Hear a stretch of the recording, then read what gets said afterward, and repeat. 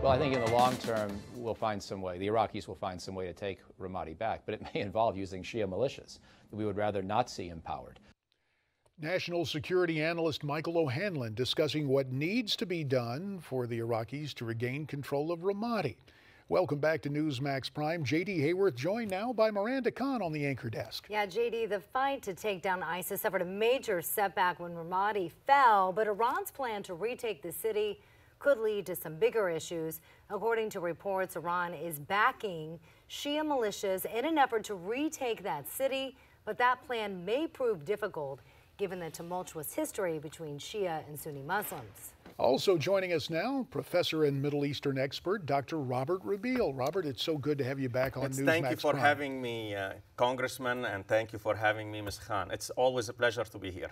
Robert, I think that sometimes we have to go back to basics. Yes. And that is the long-time sectarian strife between the Sunnis and the Shia. Could you encapsulate that for us?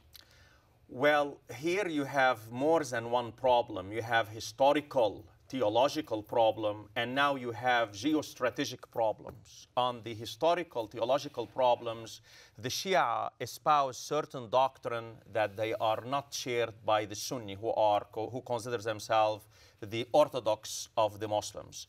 Now, what you have now really rivalry, competition. You don't have a regional order now in the Middle East. And Iraq and Syria now, you have a contest by ISIS, but also contest by Turkey, by Saudi Arabia, and by the government of Syria and Iraq to decide the new parameter of this new regional order. So this is what we are seeing now. We are seeing sectarian conflict, and on top of that sectarian conflict, we are seeing geostrategic consideration pursued by different countries, that how it happened, one is led by a Sunni country, Saudi Arabia, and the other is led by a Shia country, which is Iran. And this is what's making it extremely difficult in that area. And ISIS is exploiting that void, exploiting that rivalry, exploiting this sectarian conflict that goes back to a lot of history. Yeah, and you heard, we heard just a moment ago, that people are very concerned about having Shia militias try to help the U.S. to regain Ramadi. That basically, some people have described it, that's like trying to put out fire with gasoline. Yes. And is that a valid concern? It's a very valid concern, but also we have to examine what's happening on the grounds. I think myself that the Iraqi government now cannot go ahead and retake Ramadi or Al-Anbar province. Why today they launched a huge campaign to retake it without certain help from the Iraqi Shia and, of course, without help from United States. So now here the Iraqi government is in a double bind, and its position now how to balance its cooperation with United States with how it's going to handle the Iraqi Shia militia. And there is something that happened extremely important, why I am extremely worried, and I didn't hear it, in most news.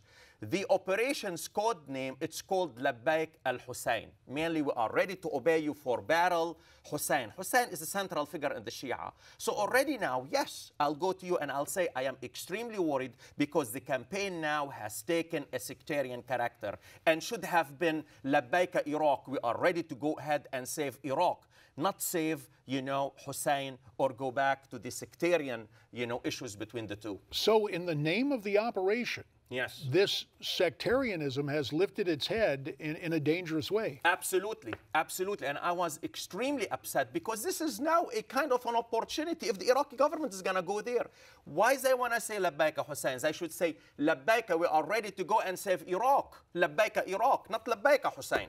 How confident are you that the Iraqi people will be able to regain control of Ramadi? Well, I think if they cooperate well, especially with the United States, and it's key. If you don't have that cooperation, if they don't heed what United States is telling them, it's really going to be disastrous. And already we have seen from the beginning why this sectarian code name to go ahead and liberate Ramadi and then Al-Anbar. Let me move off the battlefield to a more general question, Robert, and that is that every day there are calls for moderate Muslims to come out and speak up and stand up against extremism, specifically ISIS, but they don't. Why not? You have to listen from your leader and from your religious establishment. Here, I can say that whether the Wahhabi or Al-Azhar or the leaders of Egypt or the leader of Saudi Arabia, they say, well, ISIS is bad, ISIS is not Islam. But then in their discourse, somehow they blame the West for many things that's happening in the Middle East and the Grand Middle East. They cannot do that implicitly or explicitly to justify anything. The West is not at the root causes of what's happening in the Middle East. This is the first thing. So their message is mixed. So how the people they're going to respond if the message is mixed? Second, and most importantly, you have certain ideological tenets that overlap between Wahhabism, Salafism, and ISIS. So you have to deal also with the root causes. And third, you have the spotlight, what I say, the spotlight.